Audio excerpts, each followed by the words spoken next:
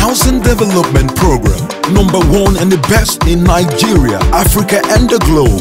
A platform for housing champions and stakeholders, solid ground for builders, manufacturers delight, distributors of building materials, furnitures and interior decorators, carriers of best current and trending info on housing matters. Housing Development Program, showcasing your brand to the world. Welcome back. On the home buyer education segment, I had a chat with Abiodun Adedeji, the MD of Ire Clay Products. Watch the interview. Housing Development Program is an encyclopedia on housing matters. You're welcome back. This is the home buyer education segment, and today we'll be talking on the topic bond bricks as an alternative to concrete blocks in the building industry. With me in the studio is the MD of Ire Clay Product Limited, Mr. Abiodun Adedeji. Nice having you on the program, sir. Thank you. Now let's look at the bond bricks as an alternative to the concrete blocks. What do you think is the advantages of this when it comes to the building industry? Well, the bond brick has so many advantages over sandcrete blocks. One of the advantages is cost effective, most especially for public projects. You know, in this part of this world, we do not have good maintenance culture, either at the short or medium time. When you use bond brick for short and medium, you don't need to maintain either repainting or replastering, because in the outer world you don't even plaster and you don't even paint. So it reduces the cost of maintaining.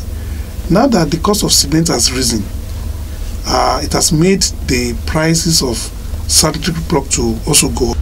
And again, you are talking about the weather resistance.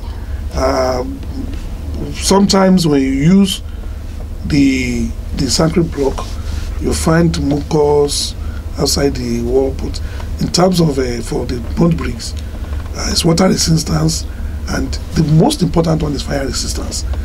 in some northern states, it's a matter of law that when you want to build markets, you use bond brick. Not just because of the aesthetic value, but because of the fire resistance. When there's fire outbreak, probably it's only the roofing and maybe your properties inside the buildings that you are going to lose. But the brick will still stand because it has passed through a lot of firing.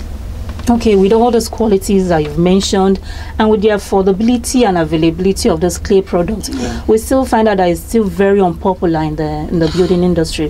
What factors do you think are responsible for this? Yeah, you see, when you go to the developed countries, that's what they use to build to construct their properties. But here, because to set up a plant for bond brick, you may need close to 4 billion naira minimum. It's capital intensive to have a plant of a bond brick, and you need also to have a very good management on ground to be able to run that plant. Okay, now for what message you have for estate developers that would rather prefer the sandcrete to the bond brick, what will be your advice to them? Well, the advice I'll give to them is that when you try bond brick, the frustration that people they experience is because they do not discuss with the producers of this bond brick.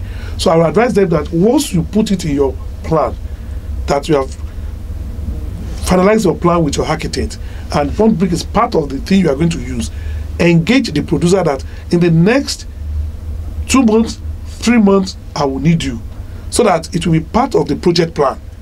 Not that you start your project and you now get to a level, you now remember the producer.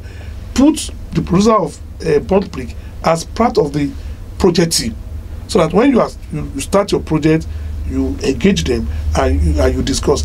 And I can assure them, the issue of building collapse will be a thing of you will forget about it in this country when you use bond brick. Yes, my guest has been Mr. Abiodun Adedeji, the MD of Ire Clay Products Limited. I'll see you right after this time out. Are you ready, Nigeria, for the largest home expo in West Africa? The 11th Abuja Housing Show, coming through from the 17th to the 19th of July 2017. At the International Conference Center, Abuja, Nigeria, the show will feature a stakeholders conference on financing affordable housing, presentation and exhibition of new building technology, mortgage services and other housing products. This event is powered by FESADEP Communications, owners of Housing Program on AIT, NTA and Housing Time on Raypower. For bookings, inquiries and advert placement, call 0816-657-0090 or 0806-458-9303. Abuja Housing Show, the largest homes and construction industry exhibition in West Africa.